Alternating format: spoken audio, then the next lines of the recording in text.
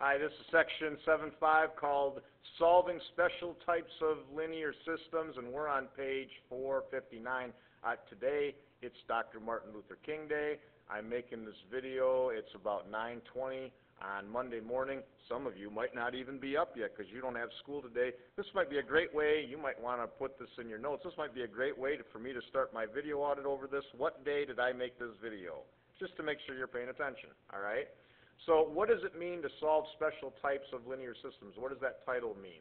When you solve a linear system, one of three things can happen. We could get one solution. This is what we've been working on for all of Chapter 7 so far. Remember, at the beginning of the chapter, I said there was a term I had you put in your notes. It was called consistent independent systems. And what consistent independent systems meant is we were working on problems at the beginning, the first half of Chapter 7, where each time we solved our system, we only got one ordered pair that would work. Okay, that's what a consistent independent system means. That's what we worked on in the first half of chapter. Now, there are other things that can happen, and that's what this section's about. What other things can happen when we solve a system? It's possible to have things other than just one answer. Here are the other two things that could happen. We could get no solution, or we could get infinitely many solutions. We're going to focus more on these two situations in section 7.5. So what we've learned up to this point isn't going away. We're still going to solve systems that will only have one solution. We're just going to learn today when could we get no solution and when could we get infinitely many. Now, we can solve systems by graphing. And you might want to turn to the top of page 462. And we learned this, remember, in section 7.1. In section 7.1, we learned how to solve a system by graphing. Now, when we solve a system by graphing, one of three things can happen. We could get one solution. That's what we practiced at the first section of 7.1. I had you graph two lines. They always intersected at a point. They gave you one solution. Okay? However, there's other things that could happen. Think about this. Is it possible to graph two lines and have the lines be parallel? Which means they don't intersect.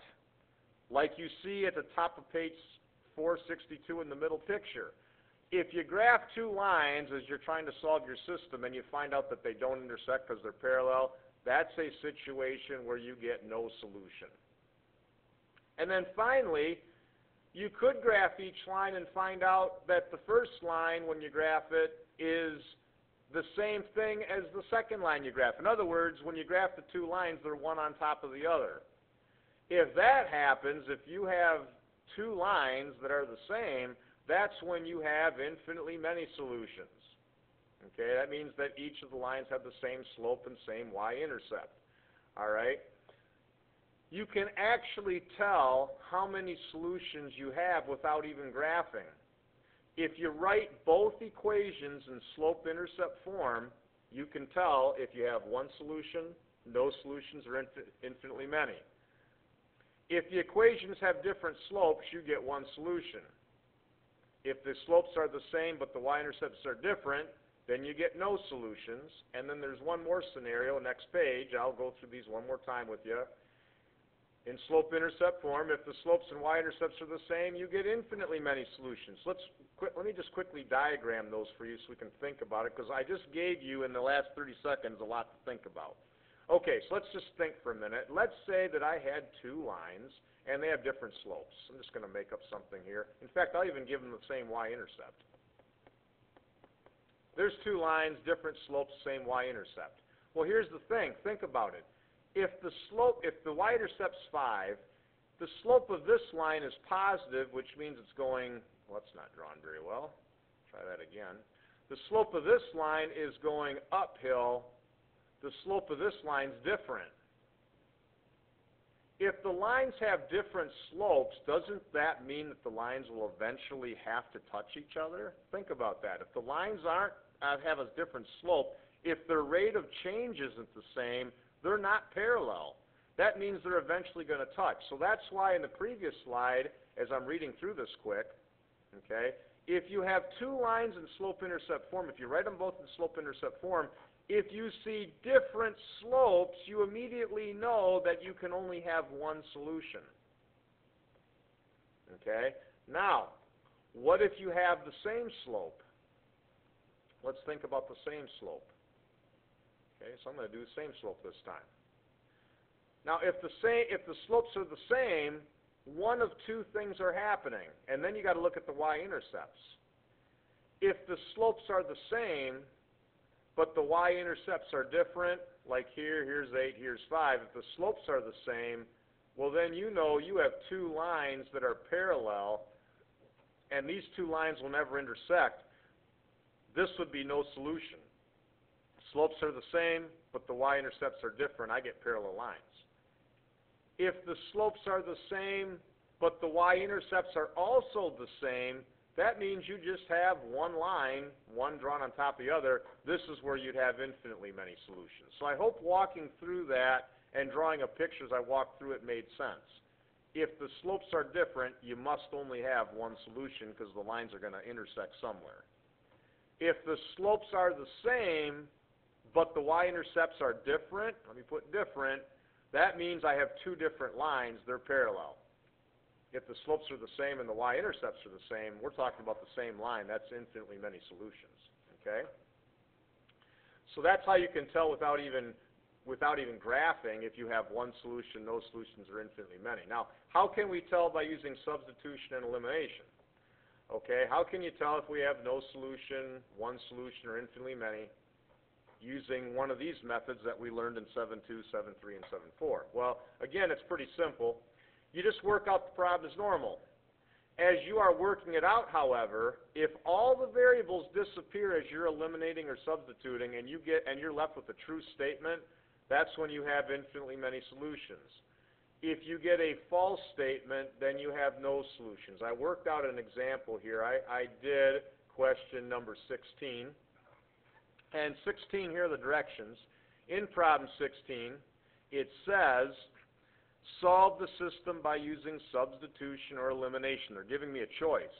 And remember, we've used two different methods, and there's a reason for that. It's kind of like, you know, being a mechanic in a toolbox. Different tools do different things better than other things. Same thing here. When you have substitution and elimination, some problems are less work to substitute, some problems are less work to eliminate. So when I looked at number 16, and I noticed immediately in the second equation that y is already by itself, this is a perfect substitution problem. Because all I have to do is say, okay, y in equation B is the same thing as 8x minus 1. So if I go to equation A, I can substitute in 8x minus 1 in for y. So now when I rewrite equation A,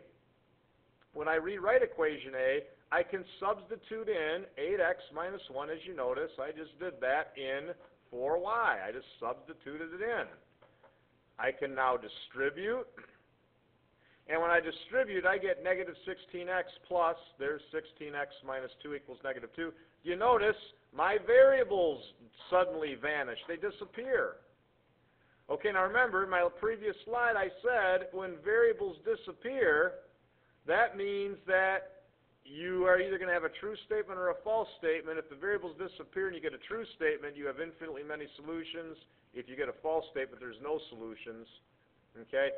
I'm getting a true statement because, as you notice, I'm left with negative 2 equals negative 2. That means I have infinitely many solutions. That means there's infinitely many correct responses that I can get for these. Now, what this doesn't tell me, and what we'll learn in an upcoming section, is what would be the correct solutions,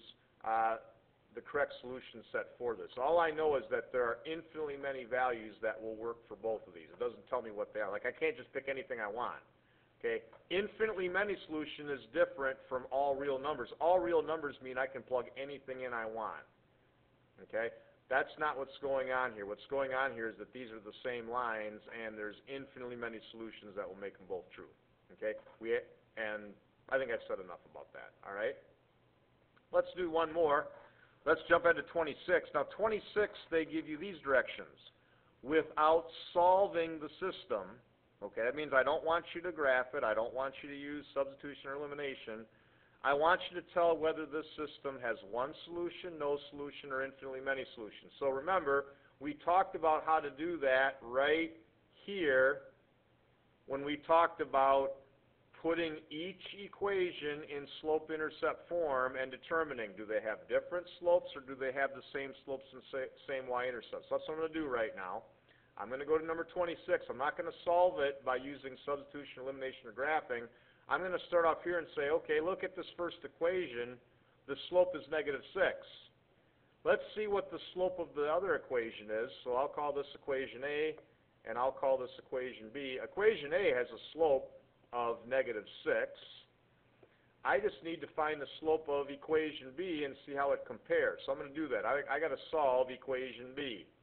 I got to solve equation B for y. I got to get y by itself, so I'll take away 12x.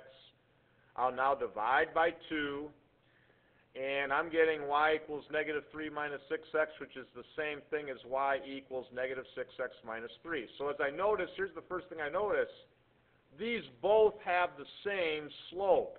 That means one of two things. That means they either have no solution or infinitely many. I got to look at the y-intercepts. The y-intercepts are different. That means these are two different lines that are parallel. And since they're two different lines that are parallel, that means we have no solution in this case, okay? And again, the reason, we have two different lines that are parallel. And I know they're different because they have a different y-intercept. They're not crossing at the same point, so they're just parallel. Lines that are parallel, okay? And that's how we can tell if this has one solution, no solution, or infinitely many solutions without even solving, okay? I think I'm going to stop my video there. If we need to go over more examples, we can in class tomorrow. I don't want to make the video too long. It's 12 minutes right now, okay? So again, they're going to have you do a few different things here. They'll have you, in today's homework, they'll have you solve the system using substitution or elimination. See if you get one answer, no solution, or infinitely many. In 26 to 31, you can see now that, like I did here, they're having us figure out, is this system having one solution, no solution, or infinitely many without even solving it, okay? So I'll stop here again. If we have any questions, we can go through that in class tomorrow.